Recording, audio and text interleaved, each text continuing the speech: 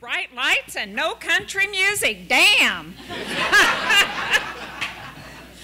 You might be able to tell from my saying that I do not have made in St. Louis on the bottom of my feet. So, let me tell you about my St. Louis journey. Pure, unadulterated awesomeness, pleasure, oh my God. It is January 1965. I am 19 years old, and I am right down in the middle of downtown St. Louis. Oh my God, the buildings are so tall. I am gazing at them in awe. Actually, I'm gawking. I know that. And people are passing me by, men in three-piece suits and shiny shoes, women in dresses and coats and hats to match. And nowhere, absolutely nowhere for hundreds of miles are cotton fields to be worked, or rice or beans. And if God is good, maybe I will never have to pick cotton again. I am in love with this city. The hustle, the bustle, all the people. I am going to live here. I'm going to find a job. I'm going to find an apartment, and life will be good. I will bring my children up from Arkansas. A month goes by. And you know what? I'm 19, and I get a cold water flat, third floor walk up on North 19th, right past Hyde Park. Get a job in a factory, bring my daughters age 5 months and 2.5 years up here. Life is perfect. I am my own boss. I am a woman fully grown. No one can tell me what to do or criticize me. No one can tell me how to raise my children. There is just one small, nagging problem, and it is the colored. I ride the bus, and do you believe this? African-American colored people sit next to me. Totally unacceptable. I was not raised that way. So I do what only I can do based on my raising.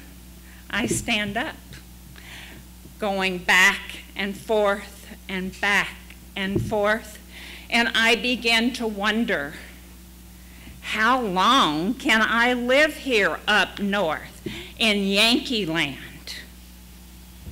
Can I do this 40 years, standing back and forth and back and forth? Or do I have to go back home again and pick cotton? A few months later, in the summer, the dilemma was solved. I went home for a long weekend, and my mother sent me on an errand across town. It was beginning to get slightly dark as I'm coming back. The sun was at that beautiful stage where it's kind of pink and all of that.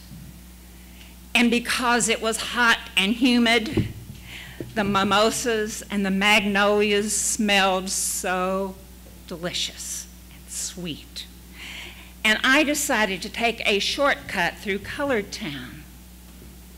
And as I'm going around a bend, there in front of me is a toddler playing in the front yard. And the toddler's mom is sitting on the steps watching. And I'm just noticing it and walking, and suddenly the toddler falls. When the toddler gets up, the knees are skinned and the toddler is bellowing. And Mom comes running. And she picks that toddler up, and she holds that baby close to her heart, and she pats. And I thought, oh my God, she is just like me. When my daughter falls and skins her knees, that's exactly what I do. We are both human. We are one. We are alike. Who sat by me from then on mattered not at all. A few years later, I went to nursing school. And when I got out of nursing school, like many new nurses, you get the midnight shift. Yeah, you do. And if you're thinking about nursing, you also have to work weekends and holidays. So anyway, I get a job at Lutheran Hospital down on South Jefferson. My first boss was a large African-American woman who took no guff, but took me under her wings and showed me the ropes. One night, probably about 5 in the morning, she came to us and she said, so-and-so is having a birthday. Let's celebrate that birthday. We will all go to Uncle Bill's on South Kings Highway. Yes, we did. The whole integrated, motley, sleep-deprived crew of us. We walked into Uncle Bill's, we commandeered a table right smack in the middle of the restaurant.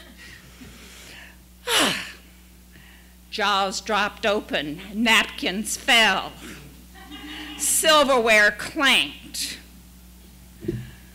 Curses were said under people's breaths, and fingers were raised.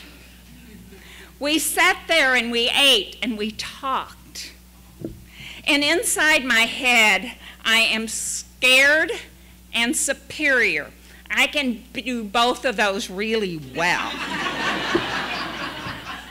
The scared part of me is, growing up where I was, if you were white and you hung out with African Americans, that was also a good way to get killed.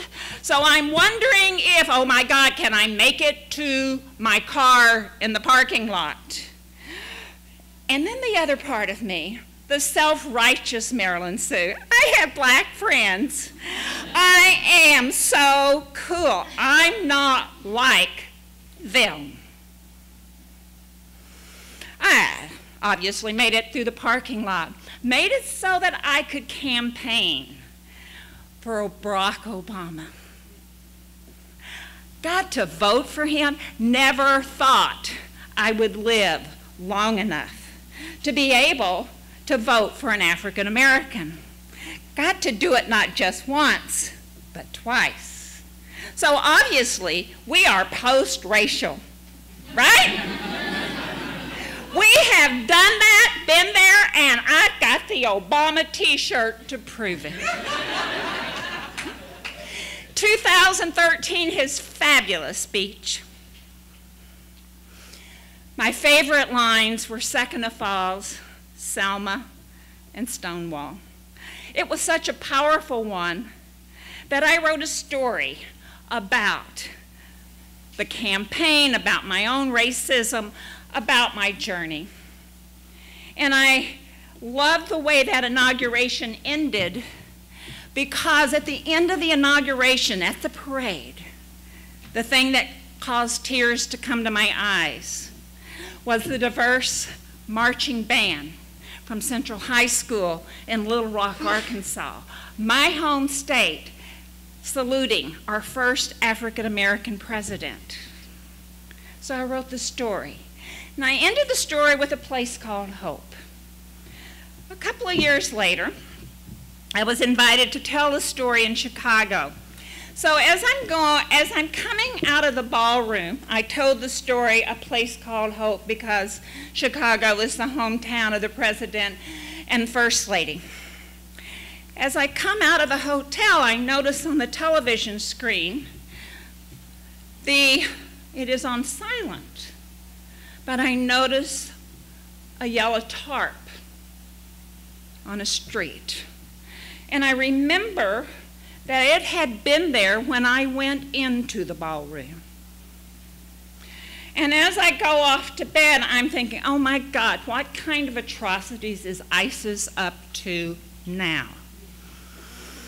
The next morning, of course, I found out that the body was that of Michael Brown, and it had lain in his street for hours. My illusion was shattered. We are not post-racial. Race is still ever present in our lives. Because I have white privilege, I don't always see it, but I began to see it. And all fall, I'm a nurse. My patients, many of them live in Ferguson. And I would go back and forth to Ferguson weekly, sometimes more often than that. And I would hear and see protesters. And what is my piece? What do I need to do differently? And then one of the things that gave me a piece of hope in all of this despair was in 2014, the Cards won the pennant. I was in Ferguson the night they won the pennant. And let me tell you, this is what I heard. Hands up, don't shoot, go Cards, go. Hands up, don't shoot, go Cards, go. And I had my dream. My dream is that all of us, we live in Cardinal Nation. And if we work together, we can create a climate where each and every one of us gets a turn at bat and can aim for home. Thank you very much.